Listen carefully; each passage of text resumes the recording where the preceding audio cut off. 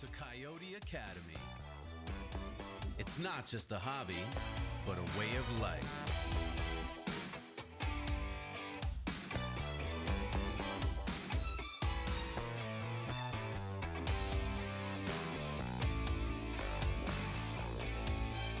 Oh yeah, we have a double.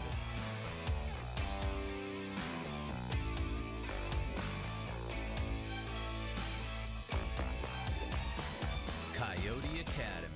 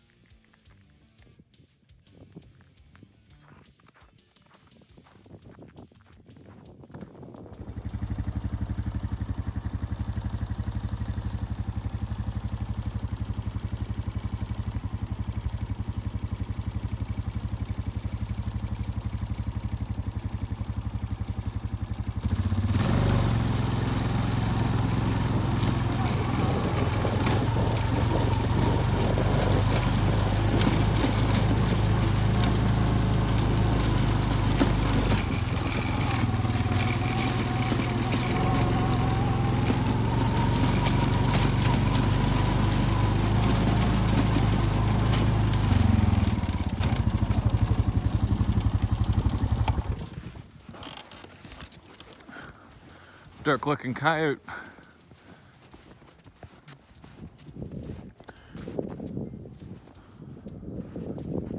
Don't know if you can see us, but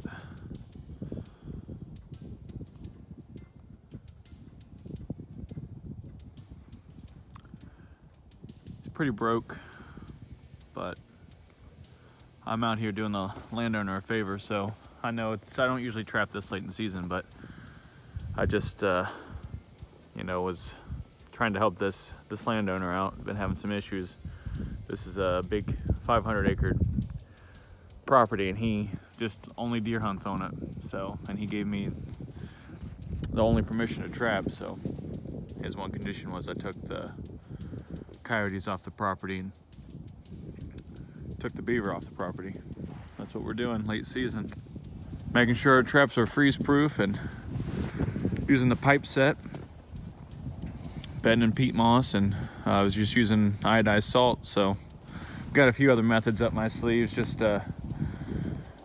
using what I had at the moment, but we'll show you what they can be further on down the line. What's going on, guys? So finished out the season. I had 61 coyotes, 4 fox, 2 bobcats. It was 2 red fox and 2 gray fox. The weather started getting pretty bad towards the end of the season. We ended up getting about 8 inches of snow 1 week here in Ohio, and I haven't seen snow like that for years, it seems like. So I kind of called it quits. Trapped from January 5th till the day before Valentine's Day. So my wife kind of put a kibosh to the trap, but had a lot of success, a lot of fun. I learned a lot. It was a great experience for me. So I had really good weather for about 2 weeks. I know when I was on vacation, I just seemed to be rolling, having success day after day. So I'm pretty happy, considering the year before I'd caught 64 coyotes, but I did that all season. So pretty much all season from November 10th till January 20th probably. But it's great. So moving forward, I've got some more permissions. I've gained a few more properties from different landowners, so stretching out the line. I just have to work out the logistics, kind of see how I'm going to make things work, maybe break my trap line up into maybe 2 different routes, or just one big route if I can get enough time off from work.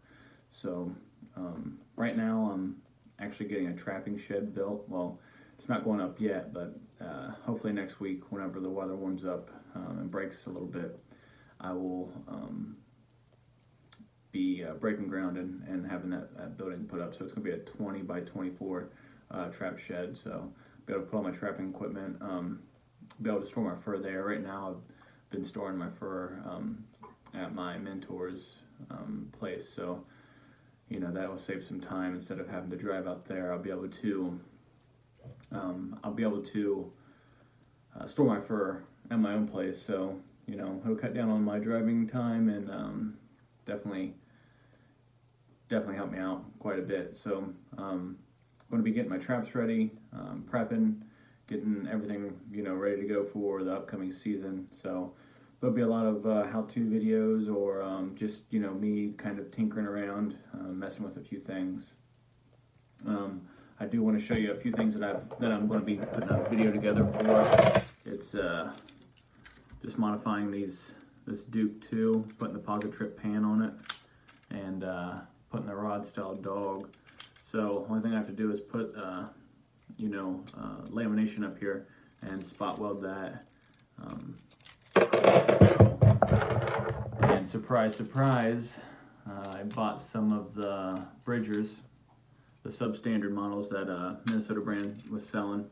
So I'm going to do a comparison on the Dukes and these Bridgers, the substandards, and then I'll even compare what the regular Bridgers cost, and then kind of break down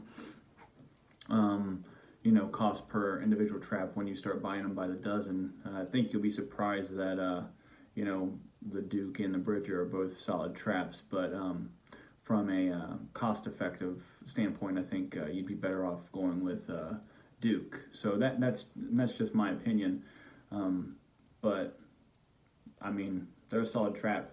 If you look at them, the pans are the same size, the dogs are the same size, same metal. So putting those new pans on, those new dogs on, you know, you're pretty much building an identical trap. I will say the only thing is the Bridgers, their base plate, they do tack weld that one, which is nice. I think I might do that with these Dukes as well. So just tack weld where the base plate and the actual frame of the trap come together. So that's a great idea. You will have to tack weld. You'll also have to tack weld the tips of these. So I hooked them already, if you can tell.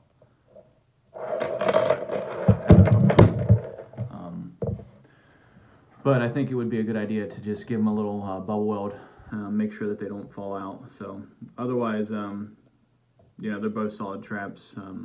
I think you couldn't go wrong buying either one, but from a cost-effective standpoint, I think you would be better off going with the Duke 2 square jaw.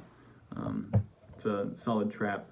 I'll leave the swivels as they are for this season, at least for these new ones. They should hold up fine.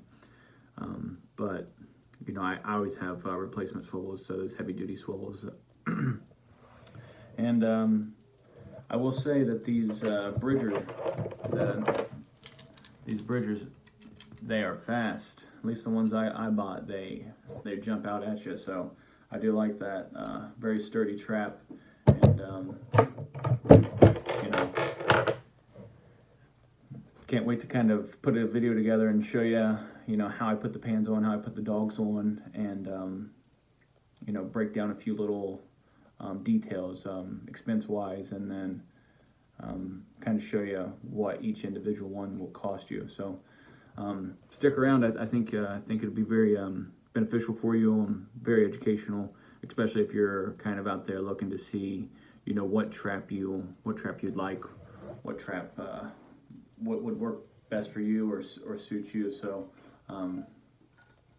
yeah, stick around, and don't worry, just Pepsi.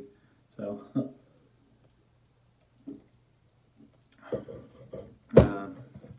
but thanks for thanks for joining along with me. I've enjoyed making these videos. So far it's been great, to be honest with you. And you know, if you like them, subscribe and leave a comment. Let me know what you want to see. I'm up for suggestions, and I'm up for discussion. So We'll see you guys down the line.